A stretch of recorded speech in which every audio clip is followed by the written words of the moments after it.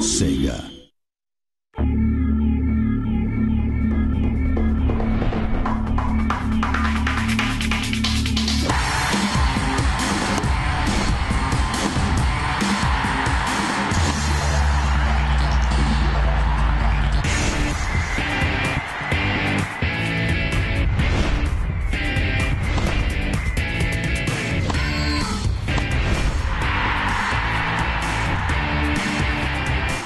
The Wii as a console lends itself very well to sports games.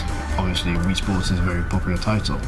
And with that familiarity, we have to take what we have from Virtua Tennis as the gameplay and sort of what makes Virtua Tennis that epic franchise.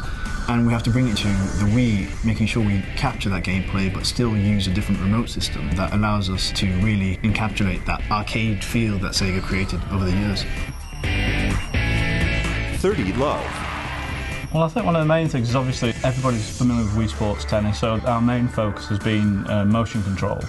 And so it's taking that very simple sort of control system that everybody kind of expects, but marrying it to a very realistic looking tennis game, which I think will provide quite a different sort of experience. So we've been taking the elements from Wii Sports Tennis and adding more gestures in, more movements and more control ultimately. The Wii Motion Plus, which is effectively Nintendo's new add-on to the Wii, technically it sort of adds a gyroscope to the Wii, and that allows you to get positioning as to where you are with your remote. Now, with regards to tennis, that's quite helpful because it allows you to give a bit more direction to the ball, ability to control your serves. So it helps us with regards to shot recognition and make the game feel more like tennis.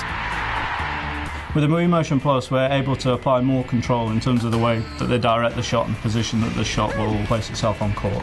It ultimately lends more control and also allows us to distinguish more between shots like drop shots and lob shots and things like that. With regards to console technologies, it's just the obvious choice really to try and bring it online and allow people to have a great interaction. It was something that we did really well on the Xbox, and it's only logical that we bring it across to the Wii and just keep going with having fun games at home, but also take that online and sit with somebody else across the world playing great virtual tennis. Wii Sports Tennis is genius really in that the control is very sort of simple and basic to pick up, but also the characters are kind of iconic and they're almost like little caricatures. The problem or the challenge with VT is that it's a very realistic looking game, it's got very realistic motions, the preparation of shots, the playthrough of shots, and to marry that up to a control system whereby the user expects immediate feedback, that's probably been our biggest challenge. I think if you practice enough with VT09 on the Wii, you might be able to learn a few tricks, shall we say, especially if you're using the Motion Plus, as you'll be able to get the direction of the serves in and be able to sort of do the drop shots, the slices.